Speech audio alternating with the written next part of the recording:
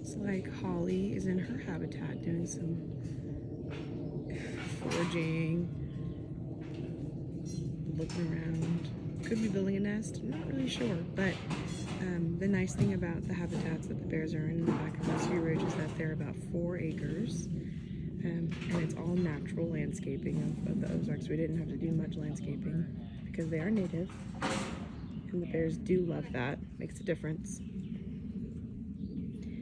I suppose she's coming back into the night house to see what the interns were up to. Which they did just clean out their night houses, spray down the concrete, clean everything out, clean the dens. And now they just gave Huggy and Holly access back to the other side that they were cleaning. Which means Lolly should be somewhere in the habitat, exploring.